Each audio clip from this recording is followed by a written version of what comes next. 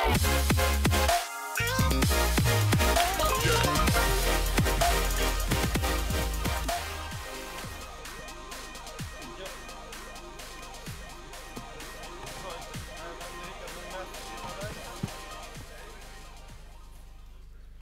everyone. So yeah, this is my very complicated name. My name is Jean-Baptiste, but everyone can call me JB. Actually, I've done this joke a few times, but in Lithuanian, Jean is Jonas and Baptiste is Krishkitojas, so I'm actually Jonas Krishkitojas. But yeah, you can call me JB, it's much easier. And then before to come to Lithuania, I actually used to live and work in Denmark. I'm a French guy, but I help a French company to basically enter the the Northern Europe market based in Denmark. And for a French company, North is actually everything above Belgium. This is when people stop speaking French, right? And I was like, you have to picture me. I was like the most arrogant French guy you can ever meet. I was 21 years old. They sent me to Copenhagen to open the north of Europe office. And before that, I was working as an intern, and I just exploded the market over there, right? So I was the most arrogant French guy you can meet. I was taking the plane every single week. I had my car, my office, and 2 assistants. And I was making huge deals. So of course, I thought I'm the smartest guy in the room. In the room always. I'm going to quit my job, take a loan, start my own business. We went successfully bankrupt in 10 months. So then I was back on the job market, and I knew I know how to sell, and I had a lot of debts. So at that time, there was this crazy, growing startup moving from the north of Denmark to Copenhagen, called Trustpilot, and I was the 4th sales guy that they hired, and their pitch was quite simple. They said they cannot basically pay me much, but they have no cap on commission, so if you really know how to sell, you can basically pay back all your debts. And this pitch kind of sounded interesting to me. And the long story short is we grew the sales team from 4 to 150 salespeople. In just 2 years, we went from 50 to 5,000 customers. And I brought 600 customers myself. So of course, I paid back all my debts in way faster time than I was supposed to be. And I also learned how to build a fucking sales machine, right? And just to give you an idea of how 150 sales floor looks like. Have you seen the movie The Wolf of Wall Street? Yeah? So all sales floors were the same, except that we had no prostitute and no cocaine, and we were selling a real product, right? But then eventually when I came to Lithuania, I had the chance to work with Practica Capital on over 40 founders, and I realized that there is some tips that I can basically use and reshare every time with early stage founders, and that's pretty much what I want to talk about with you today. And today I'm involved with two companies, Evergrowth, which actually support very large sales team with lead research services, and now where I spend all my time is actually with 70 Ventures, where we actually invest in early stage founders with early stage product that are ready to monetize, and we help them to go to market and accelerate their revenue. And the first basically tip that we can give to early stage founders is to actually sell your vision and not your product, because your product is actually boring. And when you talk about your product, you actually talk about features, and there is nothing more boring than to talk about features. And also what's important for you to acknowledge at the beginning of your startup journey is that people will actually buy you. And if you are not able to sell to your first or second degree connection when you start your business with just a simple PowerPoint, you are probably in the wrong industry, right? Very, very important to focus on the persona and focus on the vision that you sell. And why you should sell your vision? Because probably your customers will know more about what features they want, and your vision is just a way to basically get the feedback you need to develop the features the customer wants. An example I always take with founders to basically sell the vision and not the product is, you know, the video game Mario from Nintendo, right? So how to focus on the vision and not the product is when Mario eats the mushroom, it becomes Super Mario, right? So the product is a mushroom. And then the features of the product are quite boring. It's a gray mushroom, it's big like that, and that has a taste like this, right? These are features, super boring if I have to sell mushroom. But the benefits and the vision of the mushroom is that when Mario eats the mushroom, he becomes Super Mario, and he can do some crazy shit. And this is what you need to sell, right? This is the vision of what happened after I eat the mushroom. And of course, when you sell a product on your early stage startup, always set low expectations, because very often when they get into your vision, there is a lot of things that you can deliver and stuff that you cannot deliver, right? And the reality works more like this, right? So this is what they expect and this is what you're going to deliver. So I will always set low expectation, and also agree that it is maybe not a fit right now, and understand that we can solve one problem very well, and that's this problem, right? And focus again on the key pain point that the persona, the customers has, to be able to basically make sure that you can deliver and not create some toxic pipeline in your basically funnel, right? Sales funnel.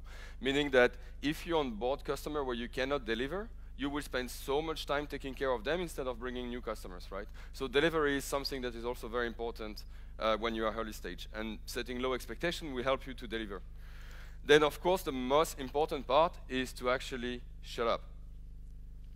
Meaning, when you get in front of a potential customers, very often you are so passionate about yourself and your product that you keep on talking about yourself. And there is nothing more boring than someone talking about himself and their product or herself, right? So the key rules here is quite simple. It's about 80% of listening versus 20% talking, right? And the great salespeople are actually great listeners. And how you can become a great listener is when you just use silence.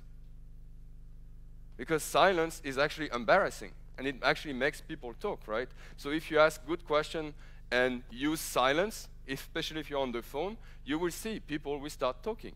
Silence is the most powerful sales talk. So when we train actually salespeople to do sales call, I always have a piece of paper with one side is written "shut up" and the other one is written "smile," because you can also hear people smiling on the phone. So don't forget to basically ask very pain-oriented questions, show a lot of empathy, but don't forget to shut up. And a good way to also see when you are talking too much and you want to basically get people to talk about their pain and discover that there is a fit with your product is when you start explaining your question. It happens to all of us. I mean, it still happens to me quite often. I ask a question and then I explain my questions because I'm afraid of silence, right? So very simple tip, but obviously not so easy to apply. And then there is the competition, right? And something that we do very often is we downsell competition. We say how bad the competition is. And what you create here is actually the opposite of trust. Because maybe these customers or these potential customers or this person that you know has already this trust relationship that you haven't built with your competitor. And when you actually say how bad your competitors are, you basically just show that you are afraid of your competition. You should embrace your competition and understand why do you like the competitors, what problem are they solving for you today, and try to understand what type of features where you are stronger, and understand as well how your competitors were able to solve problem for these customers that you were maybe not able to do, right? So never, never downsell competition.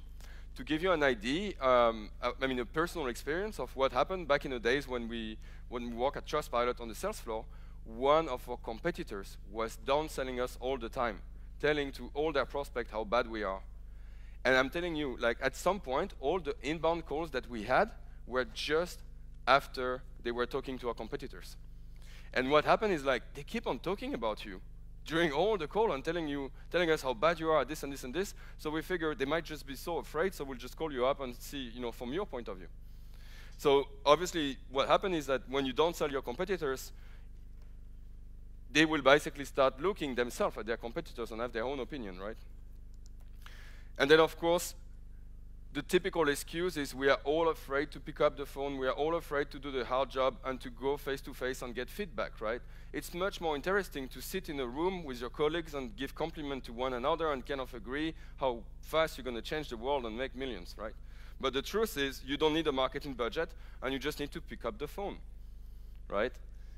Pick up the phone, talk to potential customers, don't forget to shut up, and forget your marketing budget. This is way more effective. You're an early stage startup. You don't need to raise money to get customers. You just need to pick up the phone. Make a list of potential customers in your first degree of connections, and then just ask to get meetings, and then during the meetings do the discovery, ask questions that are very empathetic to kind of get to the pain point, and basically get to talk to customers without a marketing budget. And quite too often we hear that The phone channel is not working, we tried to send cold emails and people don't reply, right? But of course it's not working from day one, right? And what do you think? If tomorrow you put 50,000 euro in a marketing budget, it's going to work from day one? So just don't be afraid to basically pick up the phone and embrace the feedback. They will help you to grow way more than compliments. And then of course, nowadays it's super easy to copy others, meaning like there is, I don't know how many hundreds of templates of landing pages if you want to basically do a landing page for B2B companies. There is many other tools that have been used. There is example of scripts if you want to do cold call or cold emails that you can get inspired. So always think that if someone, have someone already done this before me, right? And if so, don't be afraid to basically copy others and understand that it's completely okay to save time on this part of the process. There is many examples of sales funnels, of B2B, a CRM setup, and you just don't always need to set up everything from scratch. So don't forget that you are not the only company selling or building a B2B products, and if some companies have built billions of dollars valuation companies already in B2B, you must have some kind of best practice that you can basically copy and get inspiration from. And then of course, that's the painful part of the journey. Let's say you are successful and you are not ready, or you don't understand that every time you reach a milestone, you need to get ready for your new job. Because this is one thing to be able to basically get your first 50 customers, which is amazing and it's a lot, and many startups will never have more than 50, or never have 50 customers at all, right? It's an amazing milestone. But then, when you need to hire a sales team, when you need to train a sales team, when you need to put a commission plan in place to pay commission for your sales team, when you need to go to new market and so on, this is a completely new job. And then the company that you were working for like a few months ago is now reaching a new milestone, and it's not exactly the same company, and this company has new challenge to reach. And if you like it or not, your job as a co-founder or your job as the first sales guy in that company is actually completely new. So very often when we reach milestone with a startup I work with, I always tell them, congratulations, you got a new job. And they're like, what do you mean? Yeah, you got a new job. You know, work for a company that makes 1 million euro of sales per year. And a few months ago, you were working for a company that made barely hundreds of thousands euros of sales per year. It is definitely not in the same game. And then they just realize that you need to step up. And it's okay sometimes that you acknowledge that you are not ready for this and you want to step up, but also acknowledge that you now have competition for this new job. And then, of course, when you are starting to scale and get to market, what is, of course, very important as well is to understand that sales is a number game. And if sales is a number game, it's basically a funnel. And the steps are quite simple, and I did not invent that. You can Google it. Meaning, like, the B2B sales practice are quite simple. You need to have the qualify stage where you understand if the customers that you want to reach is actually matching your ideal customer profile. Then during the discovery, we are not yet selling anything. We are just discovering if the product I have is actually matching or solving the pain that my potential customers have.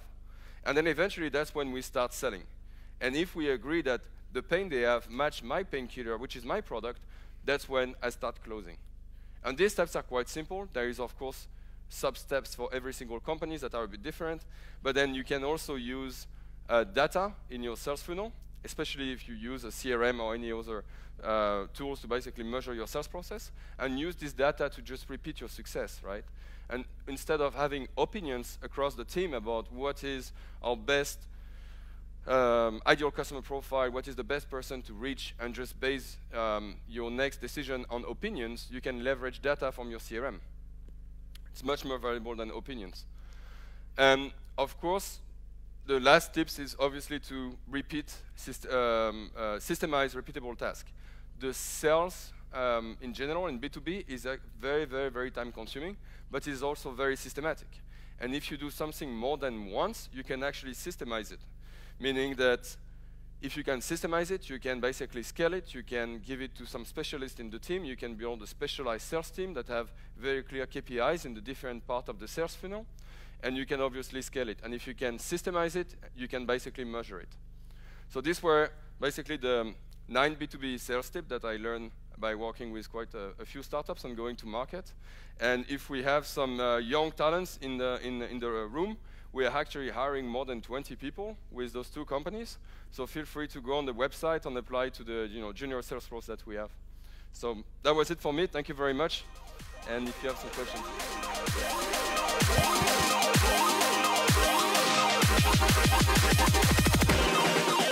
Yeah.